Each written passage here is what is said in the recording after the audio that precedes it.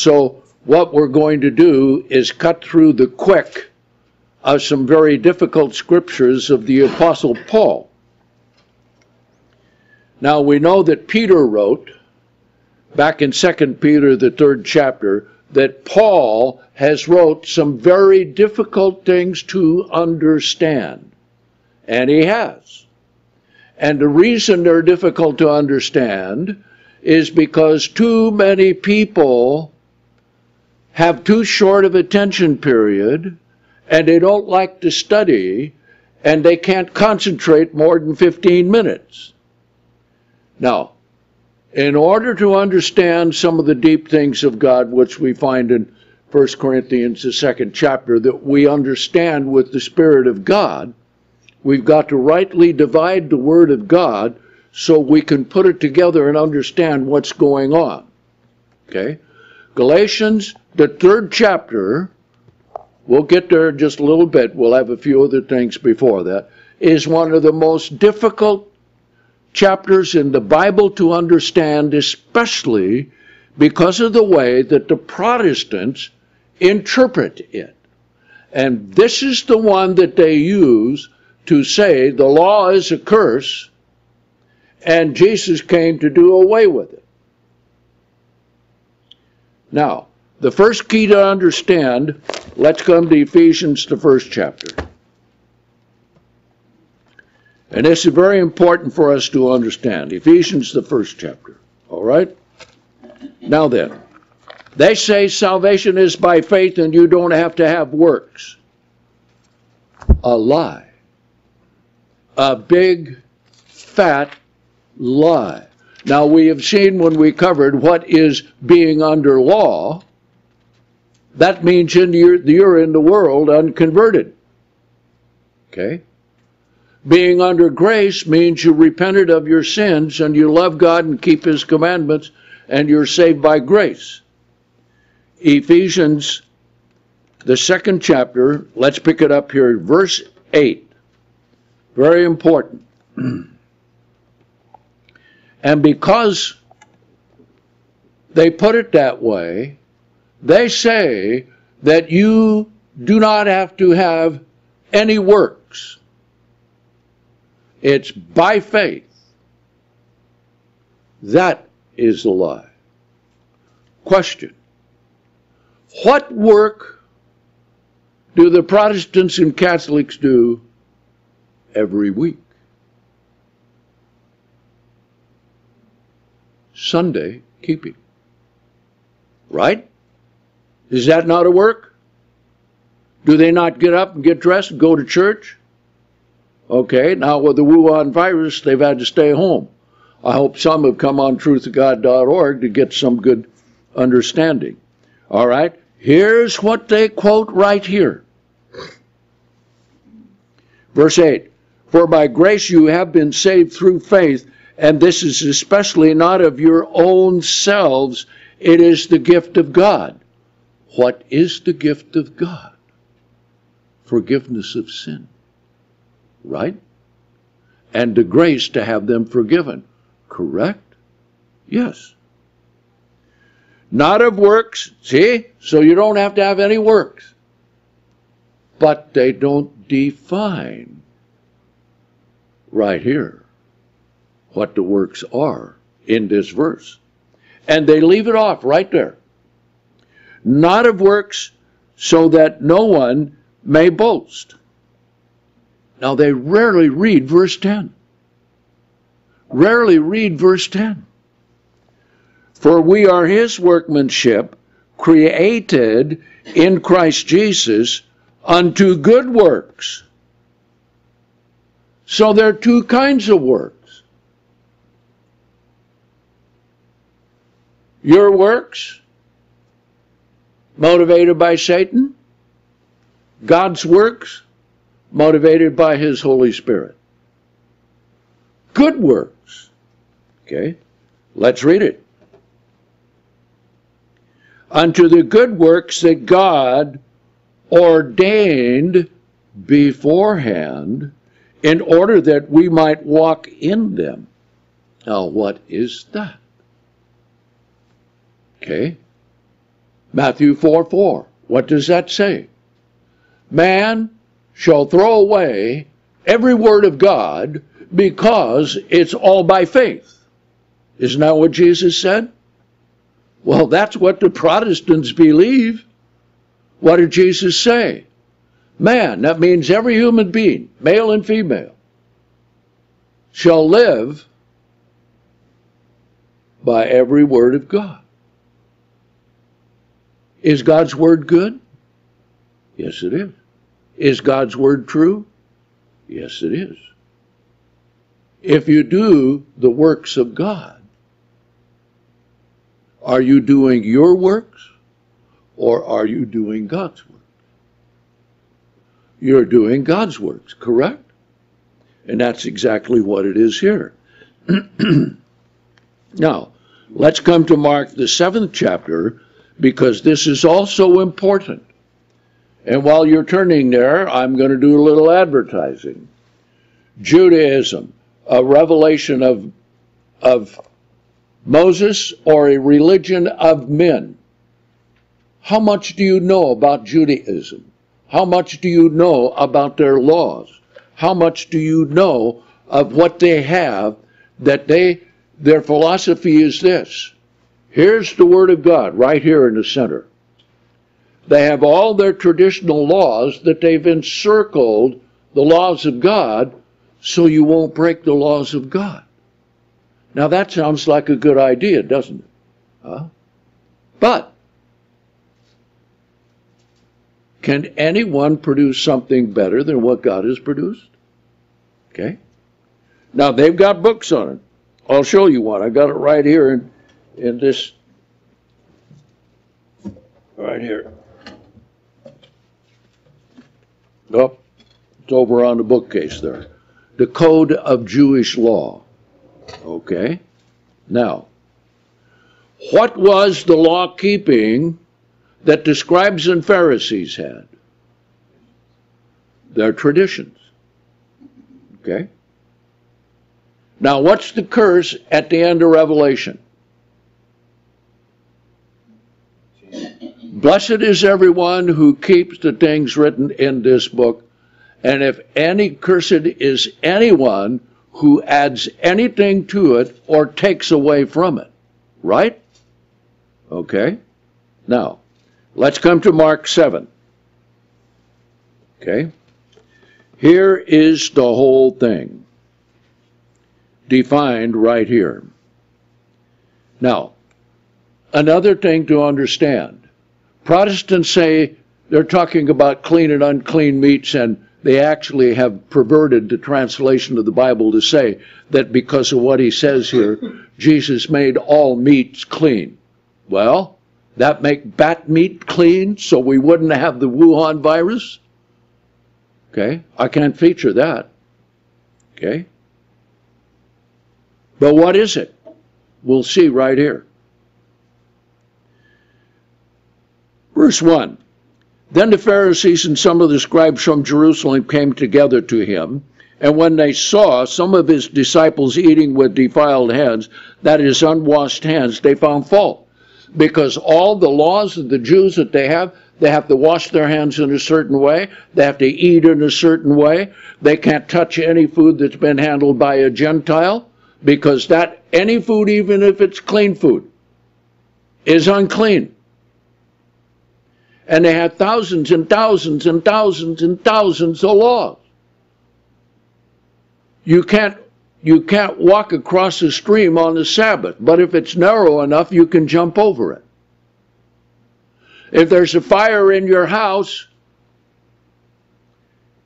you can't put it out, but you can put all your clothes on and carry your mattress out of the house.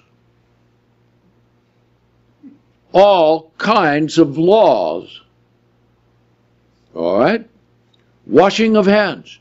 You got to wash your hands before you eat, and you wash them up to the elbow. Okay? For the Pharisees and all the Jews holding fast to the word of God. Is that what it says? No, it says to the tradition of the elders. Okay? Traditional laws. Does the Catholic Church have tradition? Does the Protestant Church have tradition? Do the Muslim have tradition? Hindus? Buddhists? Eastern Orthodox?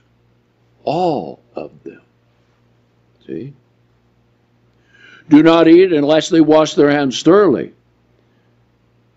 Even when coming from the market, they do not eat unless they first wash their hands. Don't you touch any of that food to eat it on the way home.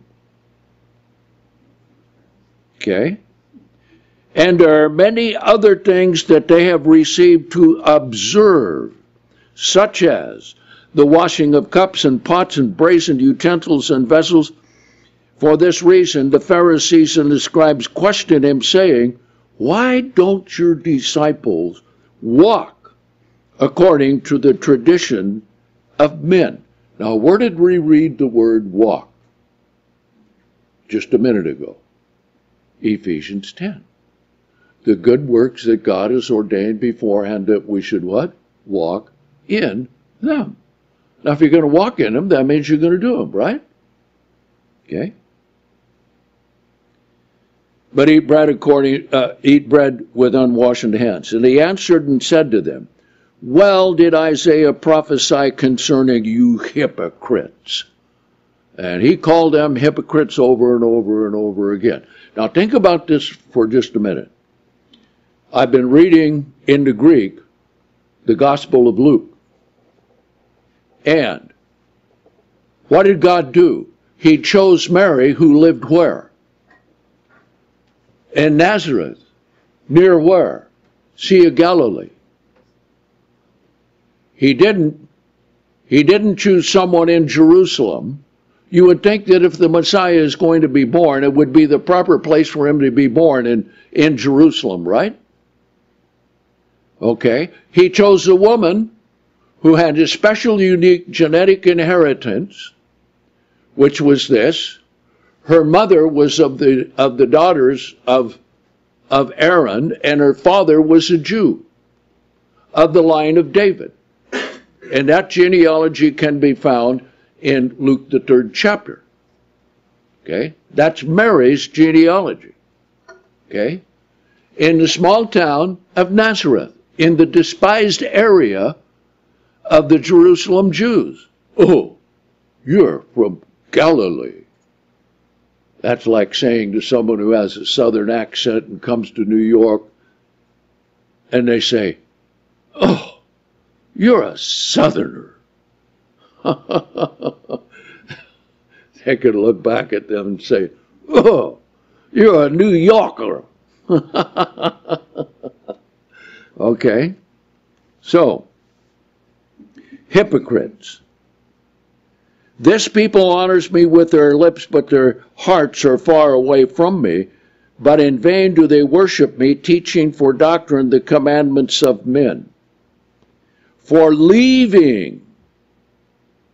Doesn't that sound like what the Protestants do? Yep.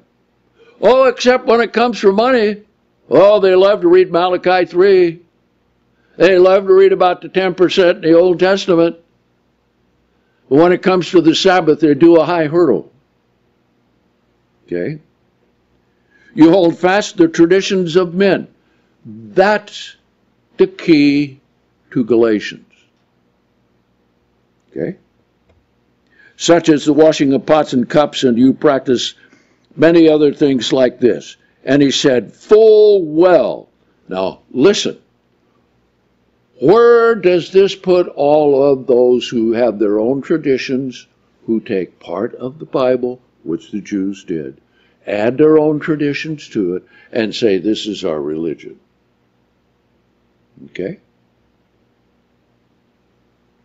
Protestants never completed the Reformation. They kept Sunday, they kept the holidays, and they kept the Trinity. Let's go on. For leaving the commandment of God, and the commandment they leave is Sabbath and holy days. You hold fast the traditions of men, such as the washing of pots and cups, and you practice many other things. Then he said to them, full well do you reject the commandment of God so that you may observe your own tradition. Then he explained about taking care of your father and mother, and if they give it to the temple, then they're free. No, if you steal what is God's to help your mom and dad, see, and you take that, which that was the way that they took care of their parents. They had no Social Security, anything like we have today. If you'd say, oh, well, this is supposed to go to help you, but I'm going to give it to the temple because I want a blessing. Okay? Now you can read Matthew 23 on that. Okay?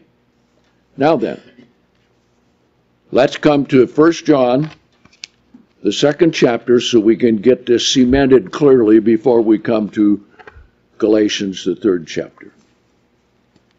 1 John, the 2nd chapter. Okay? This one is so fundamental.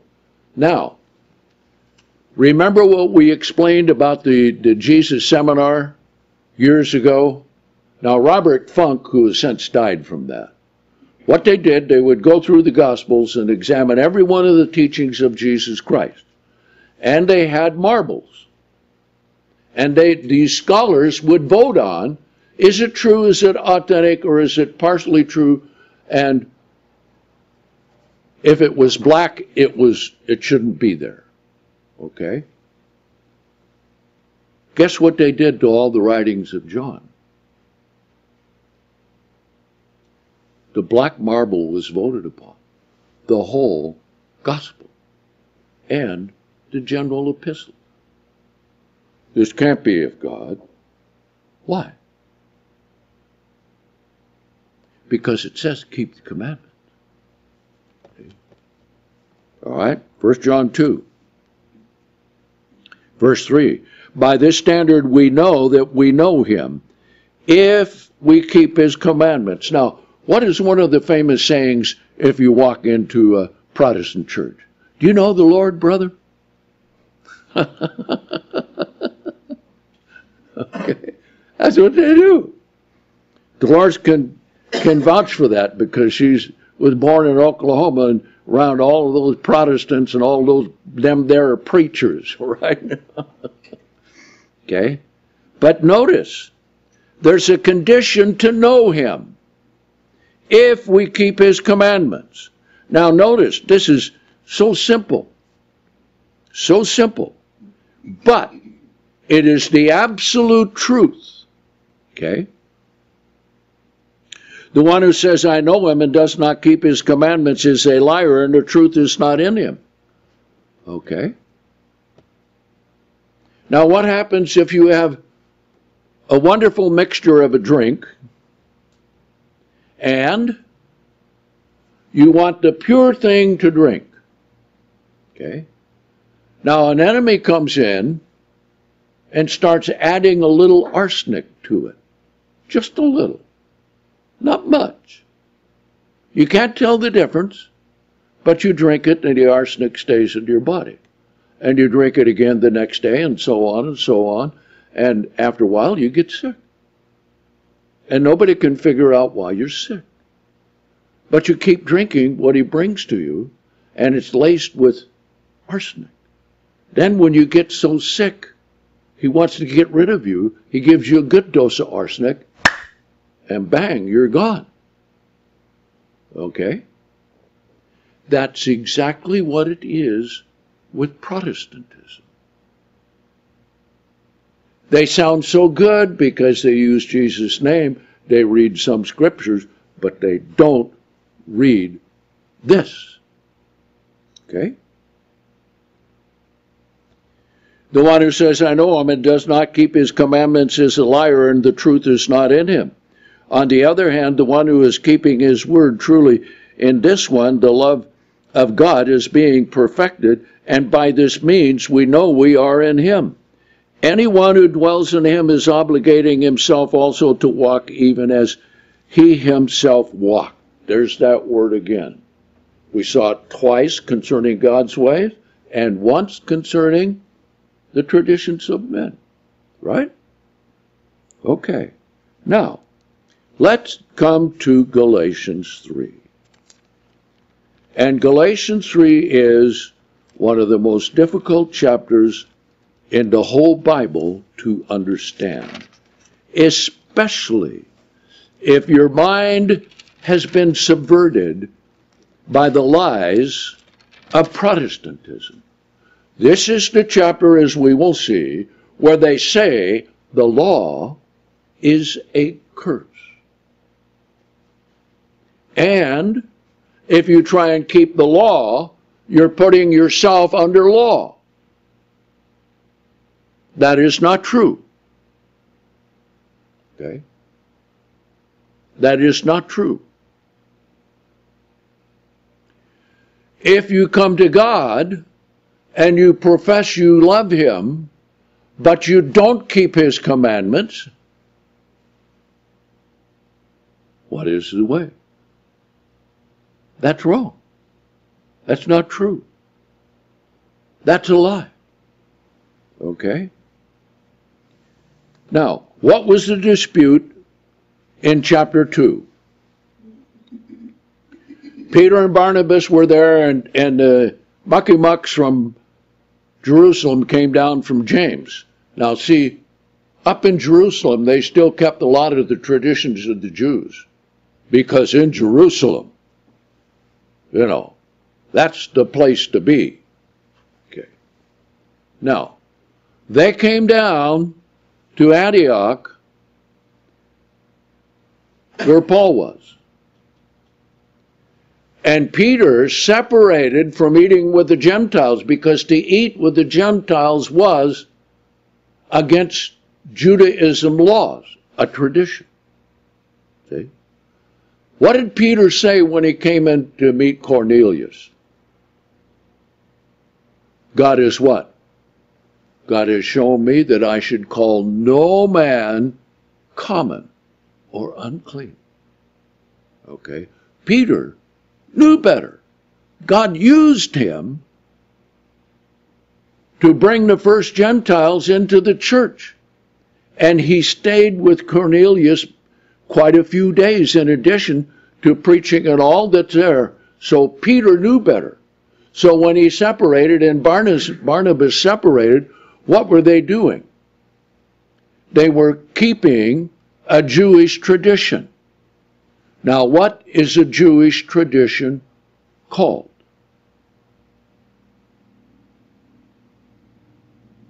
What are they called? Works of law. Right?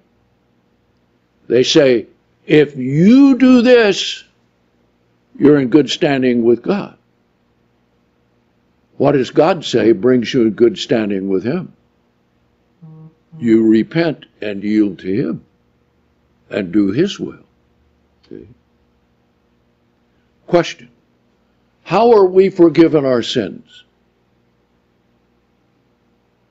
Through repentance and the sacrifice and shed blood of Jesus Christ, right? Okay. Whose act is it that Jesus Christ came and died and shed his blood? The unilateral work of God the Father, correct? With Jesus Christ himself, correct? All right. Does any man, any woman, any person, anywhere have anything that can replace the sacrifice of Jesus Christ? See? No. No. Okay? Likewise, who gave the Ten Commandments? God. Where did he put them? On tables of stone, right? You had to do it twice because the children of Israel worshiped the golden calf while Moses was on the mountain. Okay? Now think about that. This is important to understand as we we come through here, see. So, the only way to the Father is who? Through Jesus Christ. Any work of any law, of any religion, will not get you there.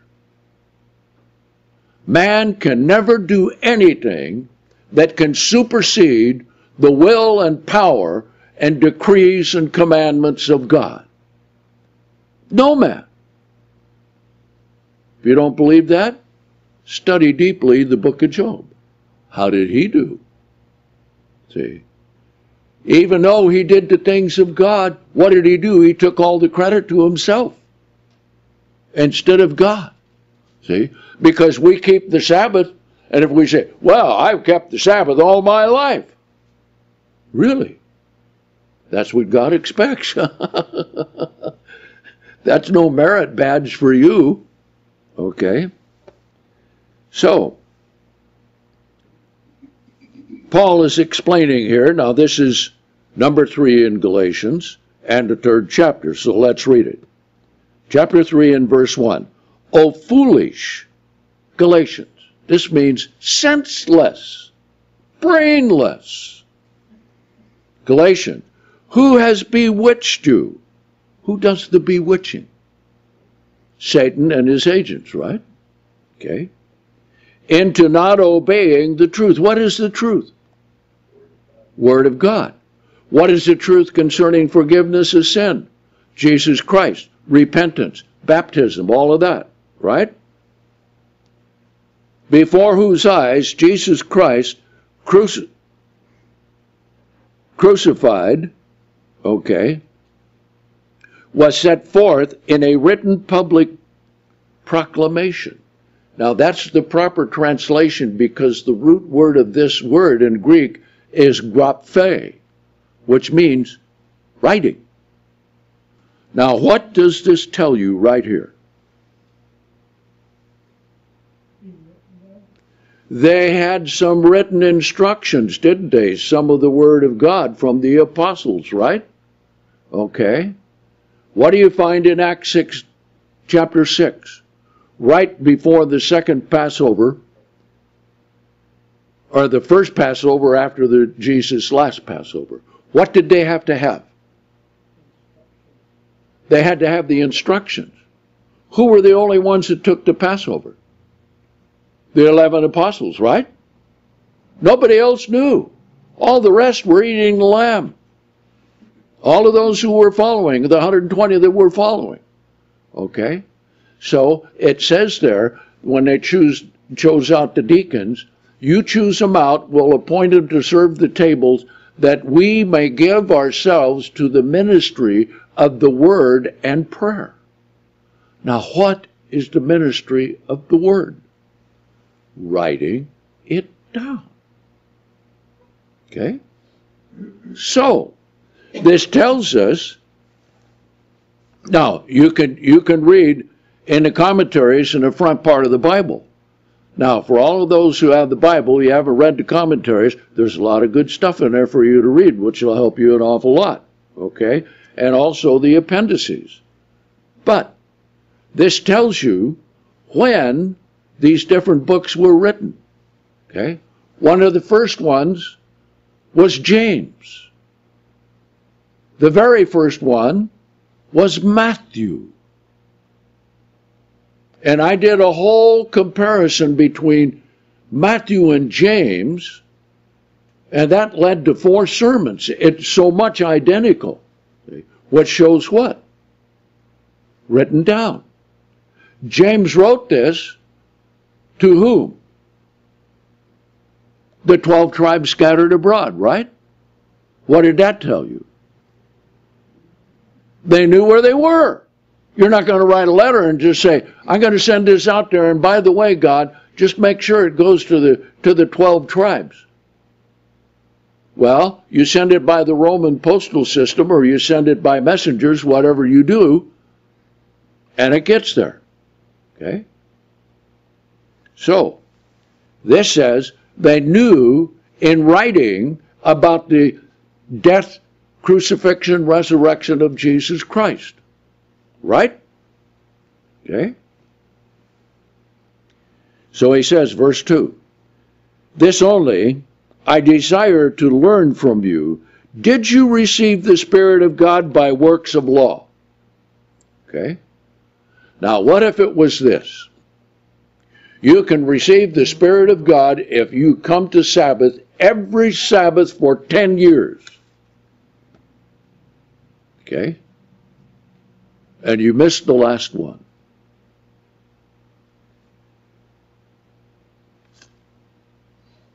You can't make it. See? That's a work of law. See? Even keeping the commandments of God is not going to replace the sacrifice of Christ. See? Which does not mean we don't have to keep them. It just means that Christ, as the Son of God and God manifested in the flesh, is greater than anything else. Okay? Works of law. Was Peter saved in a better state because he separated from the Gentiles? Was Barnabas? No. Okay. Now, they had the problem of physical circumcision. We can get to that a little bit later. But physical circumcision has nothing to do with converting the mind. What kind of circumcision is required in the New Testament? Circumcision of the heart, right? See? Yes. Okay. Or by the hearing of faith, you believed. Are you so foolish? Having begun in the Spirit, you are now perfected in the flesh? Doing physical things? Have you suffered so many things in vain, if indeed it has been in vain? Okay. Therefore consider this. He who is supplying the Spirit to you, he who is working deeds of power among you, is he doing it by works of law or by the hearing of faith? Okay? You hear the word of God in faith, you believe, you do it. Now, many things come along, we're told, pray for one another, and we've been doing that. And so far as I know, no one that we know of has died from the Wuhan virus. Okay? Now, we're thankful for that. Here in Hollister, we've had actually only one death. One came from Thailand but died, so you can't count that as a second death. So, God has blessed us in that. We're thankful and grateful for it, but does that make us something so special that we should stand up and say, oh, look what God did for us? No. God did it because he loves us and cares for us, so we thank him for it and don't get all lifted up in vanity. Okay? Hearing of faith. Now then, verse 6. It is exactly as it is written. Abraham believed God. Okay? Now, if you're 85, and God tells you your wife who is 75 is going to have a son,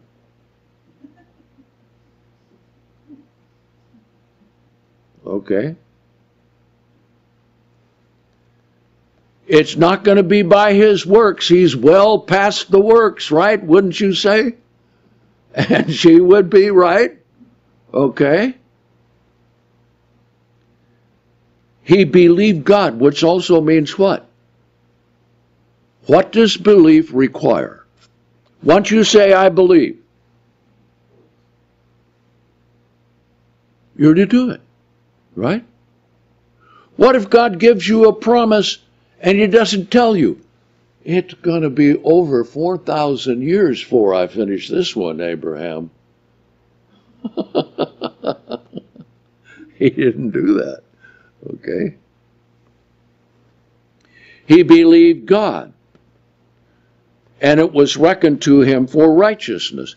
Yes, he did have to prepare the sacrifice in Genesis 15 for the maledictory oath for God to walk between the parts as a confirmation. Now let's understand this about covenant. Covenant requires both parties to bring a sacrifice or a substitute sacrifice. Okay? Now then, God walked through those parts of the animals to confirm the covenant. Now, what were the two major statements of the covenant? Number one, physical seed. Your own heir from you and your wife. Number two, spiritual seed. Because he took them outside at night, and that just happened to be on the Passover night, and showed him the stars in heaven and said, now look, if you can number the stars, what you can, so shall your seed be. Now what does it say that those resurrected will be like? Shine as the sun, shine as the stars, right? Yes. Okay. So there are two parts of the covenant with Abraham. All right. The first one was for the physical son, Isaac. Okay. But what did Abraham have to do before that could begin? Genesis 17. God said, come before me and be perfect. You're going to be a father of many nations. Your name is changed from Abram to Abraham. And your wife's name is going to be changed from Sarai to Sarah. And you're going to have multitudes of nations, and kings shall come out of you. Okay? Now then, God already gave his part of that sacrifice, didn't he, when he walked through between the animals, and they were all consumed, nothing but ashes left on the ground? Okay. So what does he say he has to do? He says, this is the covenant. Every male among you 8 days or older will be circumcised. So what happened before Isaac was born? Abraham, Ishmael, and all the men, about 200 of them, in Abraham's encampment were circumcised. That was Abraham's sacrifice to put alongside the sacrifice of God. See? You have to have a sacrifice. Okay? Now, when we come to the new covenant, what was the sacrifice that Abraham gave for the spiritual children? The sacrifice of Isaac.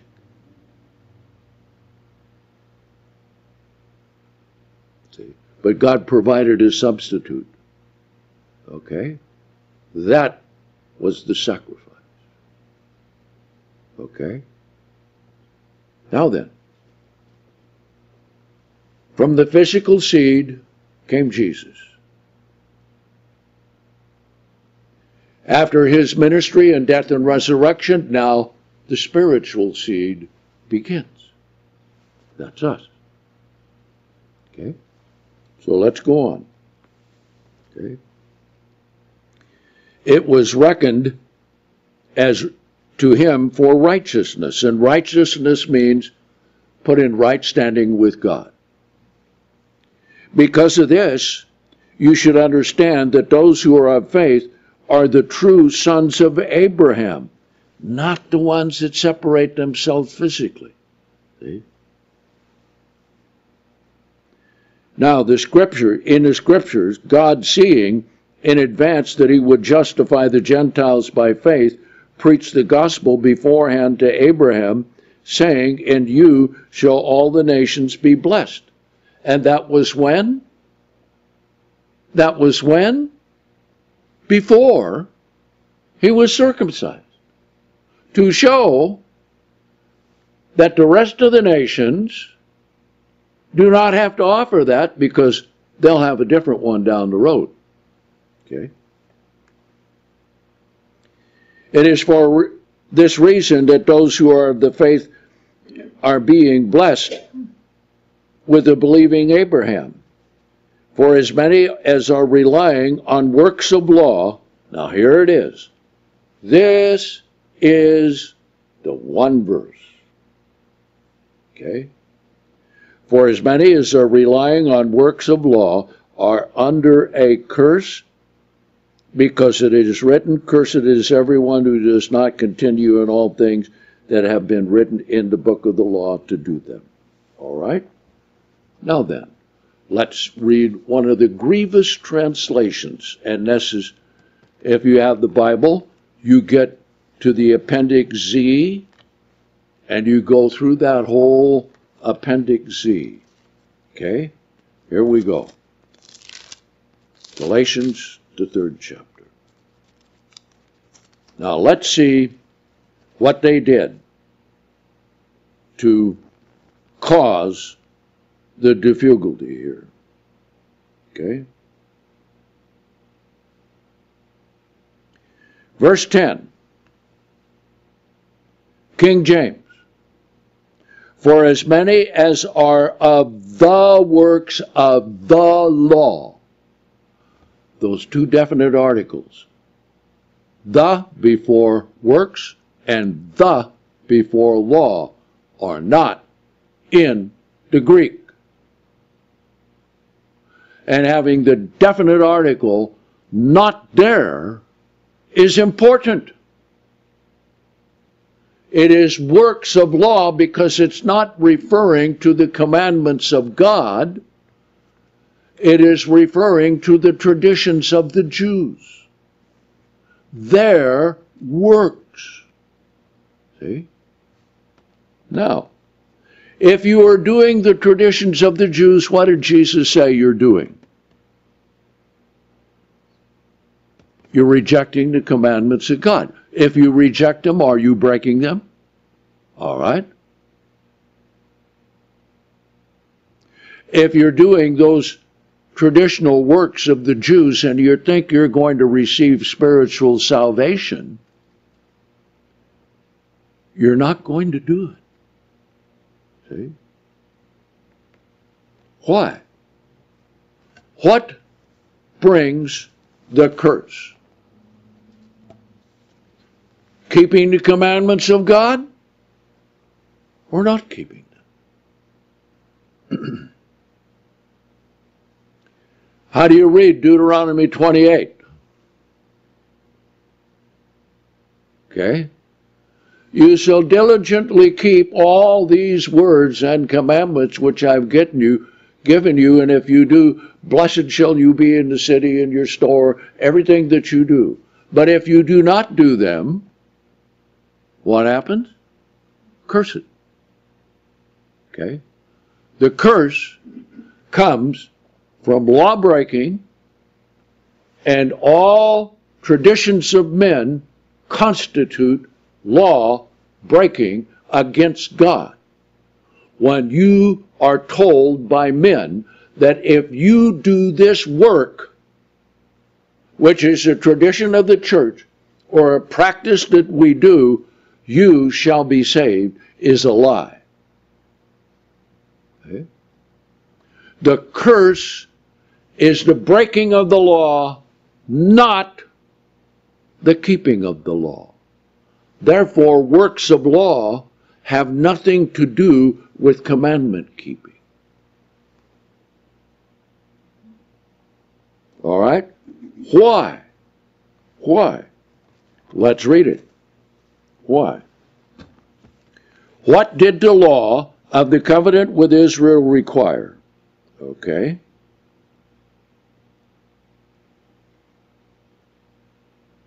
Cursed is everyone that continues not in all things which are written in the book of the law to do them. What did Jesus say? It is written, man shall not live by bread alone, but by every word of God, right? The curse comes because they don't keep it.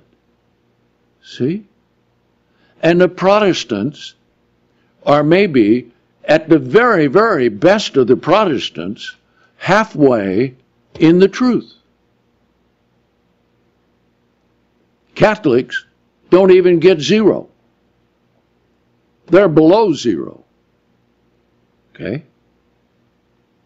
So if the Protestants are halfway in the truth, that means they're halfway out of the truth. Correct?